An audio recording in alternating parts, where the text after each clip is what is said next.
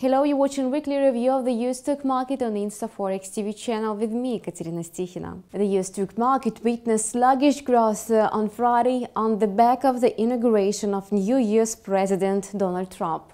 Nevertheless, indexes entered negative territory by the weak results. On Friday, the Nasdaq Composite advanced to 5,555.33, but its weekly drop made up 0.3%. Meanwhile, the Dow Jones Industrial Average increased to the mark of 19,827.25. Despite the Friday rises, the Dow Jones and the Standard & Poor's 500 ended the week in the red for the second time in a row, losing 0.3% and 0.2% respectively. The Standard & Poor's 500 climbed to 2,271.31 during Friday's trades.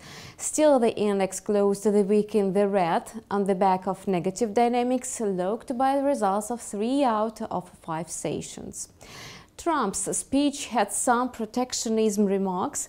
He expressed a readiness to adopt measures supporting American workers, but did not give more details. The president's plan implies tax cuts, eased tax burden, and a reduced corporate tax that is the highest in the world. Given a lack of significant statistics on Friday, market participants paid attention to corporate reports. Shares of oil companies were among the best performance thanks to rising crude prices. Shares of Procter & Gamble jumped by 3.3%. The world's largest consumer goods producer raised its net earnings by 2.5 times in the October to December period. Adjusted earnings per share were $1.08, up from analyst expectations.